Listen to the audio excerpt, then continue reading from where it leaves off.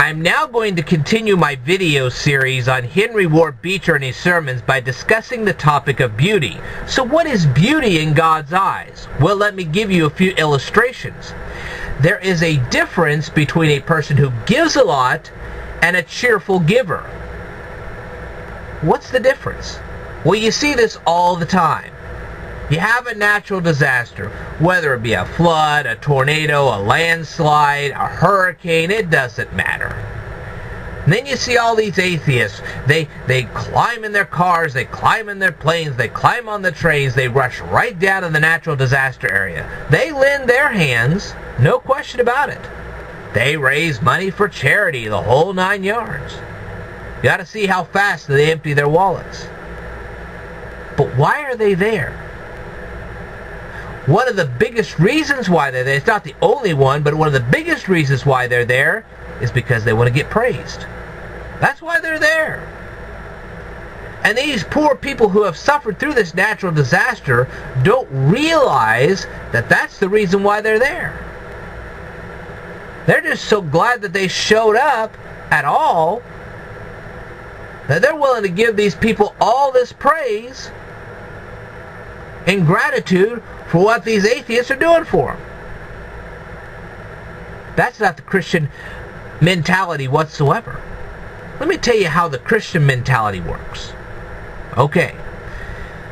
So, we got a Christian, and he knows this child in need. It's not Christmas time. It's not Thanksgiving. It's not Halloween. There is no particular holiday. This Christian just knows that there's a child in need, whether it be of clothes or of a toy or something like that. So the Christian goes into the store. He's not thinking about coupons. He's not thinking about how much praise he's going to get when he buys this present for this child. All this Christian is thinking about is the sparkle in that little child's eyes once that child receives the present. That's the only motivation he has for buying that present for that child. That's all he's thinking about. So he goes up to the counter. He hasn't done this for Black Friday. Okay? He didn't show up on Black Friday. He just showed up on an ordinary summer day. He went in the store. He bought the present. He wasn't looking for the cheapest present. He was looking for the present that that child would be thrilled to have. He was honestly thinking about what that child would think of him once he gave that child the present. So he's not looking for the cheapest present. He's looking for the present that would bring that child joy. He doesn't care about the price tag. He's not looking for tax deduction. Again, he's not looking for coupons. He's just looking for that present for that child. And he buys it. And he gives it to that child. And he sees the sparkle of that little child's eyes. And that's his only reward. That, in God's definition, is beauty. That's it, right there. So you want God's definition of beauty? There it is. See what I mean? Now let's talk about humility. Oh, you see this all the time with the nuns. I'm not kidding you. Oh, we're humility because we look so impoverished. That's not God's definition. That's their definition, but it's not God's. You want to know what real humility is? Let's say you're on a sports team. You compete against a rival team. They just happen to be better than you. They weren't cheating or anything. They just happen to be better than you. It wasn't that you were deficient in your skills. Your skills were just fine. They just happened to have a better day than you did. So they won. Well, an atheist will go up to the opposing team. They'll shake the hands. They'll tell them congratulations. But under their breath, you're going to hear it. I'm going to fix those guys next year. I think they cheated a whole 9 yards. You hear this if you're paying attention. And if you're not, you should be. But not the Christian. The Christian's mindset is this. Hey, we got to be part of a championship game. We got to be watched by thousands of people. We had a great time. Sure, they were better than us this year. But we have to keep in mind, that may not be the same team we face next year. Shoot, we may not be the same team we face next year. We may have a completely different team of our own. The results may be different next year. It'll give us something to look forward to next year. It'll give us another 365 days to even improve our team. If we even have to improve it at all. We may not have to improve anything. But again, we might. We might be able to learn something from this other team. Maybe incorporate the things we learned from this team into ours. That's right. Your team grows from the experience of facing off with this rival team, which is always a good thing. And you can carry those lessons into real life. See what I mean? God may have put that rival team in your way to motivate you to improve yourself, which is always a good thing. See what I mean? That's the Christian mindset. They're not mad because the rival team won. They're thinking of all the things that they could do to improve themselves, and they're also thinking about, hey, they just were genuinely a better team. They deserved the trophy, and they give them a sincere congratulations because of it. They happily admit, hey, they were a better team. They're not upset about it. They're just thrilled about it. They had a good time. They got exposed to thousands of people. Shoot, keep this in mind. Even though your team loses during a championship game, well, hey, there may be scouts in that crowd, in that group of people who are watching you. And those scouts may see your good performance. Even though you lose the game, they see your good performance, and they may want to put you in an even better team. They may want to promote you or something. You never know. So you may still get something good out of it, even if you don't win the game. Never know. Your whole fate could change, even if you lose the game. See what I mean? And you learn something from the experience. That's always a good thing. That's the Christian mindset. Okay? Now, how about this? There are lots of atheists out there in which if they get verbally insulted, they'll stand there and they won't throw a punch back. And people think that these atheists are good because they didn't throw a punch back even when they got insulted. But here's the difference. Many of those atheists will stand there and go, now, they can't hear me right now, but I'm going to plot revenge on this guy that just insulted me. I'm not going to throw a punch at him today, but by golly, he's going to regret this somehow. I'm going to make sure he regrets this. They didn't throw the punch today, but maybe they'll throw the punch tomorrow when nobody sees anything. Or maybe they'll come up with some kind of a verbal revenge for the people that just insulted them. Either way, see what I mean? Here's the Christian response. The Christian response is this: hey, I serve God. God decides my destiny. I'm not going to throw a punch against this guy because God has a better plan for me. This guy is not worth my time. I'm done with this guy.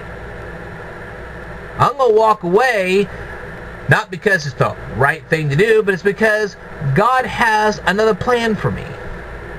And I follow God. I don't care what this guy's opinion of me is. I serve God. I'm not here to appease that guy. I'm here to appease God. And so they let it go, and they don't even have a grudge. Now, I bet the first thing you're going to say is, well, Ted, you're not perfect at that. No, I'm not. I never said I was a perfect Christian. There's no such thing as a perfect Christian. There are some people that just forget those little lessons. And I'm not perfect at it. You've seen it myself. I've done things that I'm pretty ashamed of. But that's why God is the God of second chances. He renews His mercies every morning. Ever seen that in the Bible? I know you have. That's a tough thing to do. I can tell you that right now. From personal experience, I can tell you how tough it is to not sit there and go, I'm going to extract some kind of revenge because this guy verbally insulted me. I try not to let that happen.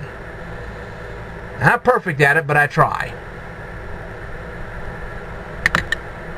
So, I'm as guilty of that as anybody else. But the thing is, I'm willing to admit to that. I'm willing to admit to a character flaw. Yes, I have that character flaw myself.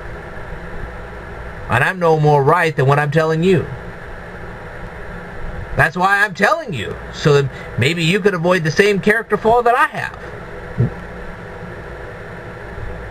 And actually, because I'll probably end up watching myself telling myself this, I'm giving a verbal insult to myself.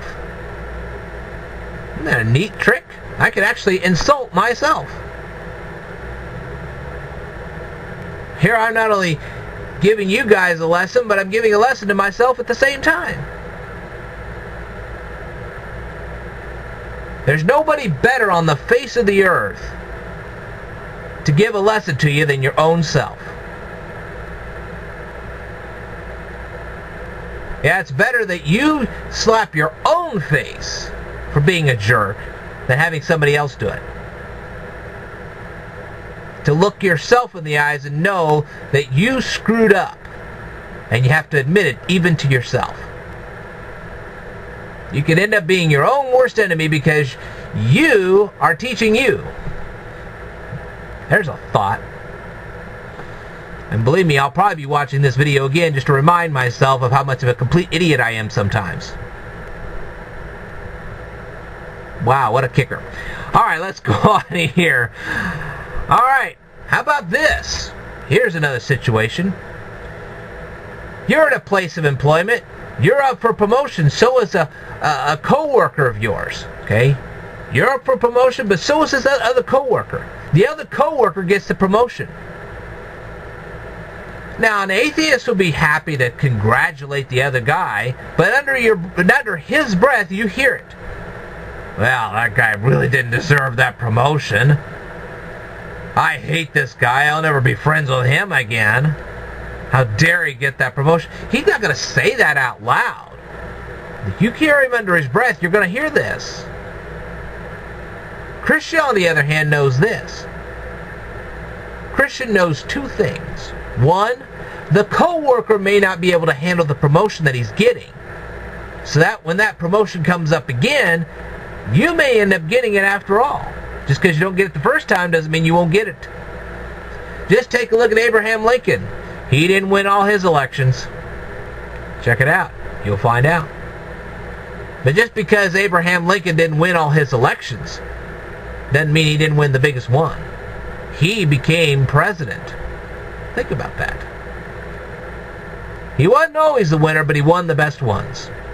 Now, there is another way it could work. Let's say God gives the promotion to your coworker. Say everything works out fine. Well, God may transfer you from one place of employment to another place of employment where you may get a promotion that's even better than the one that your coworker got. So you end up in a situation that's even better than your coworker. That's how God handles things. God will only put you in a position that He thinks you can handle. If you can't handle it, God's not going to put you in it. Because it's only going to stress you out. It's only going to cause you more problems. Only going to cause you more grief. And the more stress you have, the less likely you'll serve God effectively. Think about that. The more stress you have in your life, the less likely you'll serve God the way God wants you to serve Him. Oh. So God may have a very good reason not to let you have that promotion. Sure, it might be better pay, but it may be a more stressful job, and God doesn't want you to experience that much stress. Ever think about that? You may be happier doing the job you are now than you would be if you did get the promotion. And God's thinking about your well-being. Your mental well-being, your physical well-being, your spiritual well-being. God may have a very good, healthy reason for not letting you have a particular promotion. You may not want to be the guy on the top. Sure, it's better pay, but it's also a more stressful job, too. Think about it. Okay. Now, the final thing is this. Let's say you do become rich, and you're able to handle it. Okay? But being rich doesn't make you a better person. Being smart doesn't make you a better person. And for you to be able to demonstrate that being rich or being smart or being even athletically talented doesn't necessarily make you a better person, that's the mark of a true Christian. Because you're admitting that you only have this ability for a short period of time, for as long as God lets you have that ability. Because you know one day God can take that ability away from you. See what I mean? And yes, there are stories in the Old Testament which shows what God can actually take away from you if you just simply can't handle the talents you have. Let's take a look at Samson for a second. God allowed Delilah to take Samson's strength away to put humility back into Samson's soul. And although Samson didn't recognize it as first, he did figure it out. And he was sincerely sorry for what he did. For what he allowed to happen to him. See what I mean? So, how do you demonstrate? Let's say you are rich. Let's say you finally make it to the top. You got all the riches in the world.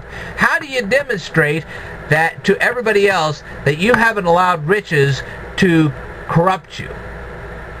Well, let's put it to you this way. Let's say you're having a church picnic. And we all know that because you were rich, you probably put more in the what they used to call the kettle. You probably put more money in the kettle to fund this Sunday dinner than anybody else. But just because you put more funds in it than anybody else, you stand there and you let everybody else get their food before you get yours. That's how you demonstrate it. You're not worried about being first in line. Sure, you've contributed more than anybody else, but you're not worried about being first in line. Actually, you try to be last in line. That's real humility. See what I mean? To have the confidence that you're still going to get food even though you're not first in line. Because God is supplying your needs. And the real reason why you put so much money in the kettle had nothing to do with getting the Sunday dinner, but had something to do with being in fellowship with all those other people. Your real reason for being there was not to eat, but to fellowship. Sure, you had the food, but you were there for fellowship. You may have actually deliberately eaten earlier to keep your stomach full so that you wouldn't worry about the food being served at the Sunday dinner. That way you didn't have to be first in line. You deliberately made an effort not to be first in line. Sure, you had the riches, you had the right to be first in line. You contributed the most. But just because you had the right didn't mean you exercised it. See the difference? That's real Christian character. That's what you should strive for. Whew. Talk about a lesson. Let me tell you something. An atheist showing up at a Sunday dinner who has contributed that much will do everything they can to be first in the line, because after all, they contributed the most. But a real Christian will try to be last in the line because they know God's taking care of their needs. And they aren't there because of the food. They are there because of the fellowship. And fellowship is priceless. There's the lesson in God's beauty. Hopefully you'll remember that as you continue your Christian walk. Now, did you talk to God today? Did you tell Him how thankful you were that you had food in your belly, clothes on your back, a house you were living in? More importantly, that you were able to watch me today? You actually had internet access, and a tablet, and a computer? Did you thank God for any of that? Did you thank God that you had the time to listen to the things I was trying to say to you today? Did you thank God for that? Did you thank God that you actually had a friend that was willing to tell you all this stuff? Did you ever thank God that a friend like me actually took the time to tell you these things? I could have done a million things today, but instead, I took the time to tell you all this. Golly, I'm a nice guy, aren't I? But it's not about me. It's the fact that God gave me an opportunity to tell you guys these kind of things. And hopefully improve your Christian character. Wowee! I do have a way with things, don't I? Anyway, like I said, it's not really about me. It's about the fact that God has given you an opportunity to hear these kind of things that maybe you've never heard before. Or maybe you dismissed it on an earlier time, but now you're hearing it for real. Who knows? Anyway, I thank God myself that I had an opportunity not only to tell you all this stuff, but to chasten myself on YouTube. Think about that. I actually took the time to chasten myself on YouTube in front of God and everybody else. And God gave me that opportunity to do that today. And you bet you I'll be watching this video again. Not because I'm narcissistic, because I need me to chew me out. The best person to chew me out is me. Because who could better relate to me aside from God than me? Yeah, never thought about that, huh? Gee, the guy chases his own self, man. That's real Christian character. You want real Christian character? Have a Christian chew himself out because he didn't live up to God's standards like he should have. There's real Christian character. Nobody else had to chasing this guy. He did it to himself because he knew dang good well he screwed up. And he was free to admit it. There's a real Christian characteristic to say, hey man, I screwed up and I admit it. Before God and everybody else. Do I have some problems with ego? You betcha I do. Am I ashamed of it? Yes, I am. Sometimes I let my ego get the best of me, and it really makes me feel bad because I probably hurt feelings that I probably shouldn't have hurt. But I'm only human. That doesn't mean I shouldn't correct myself. I'm just saying I'm only human. And I will be correcting myself. And like I said, I'll probably be watching this video again, correcting myself one more time. There's no better person in the world to slap you in the face other than God and yourself. Okay. Anyway, I'll just kind of conclude this for now. We've all had a bunch of fun. I mean, what better fun can you have than watching a guy correct himself? There's fun. Anyway, I will tell you more in a future video, so I want you to stay tuned.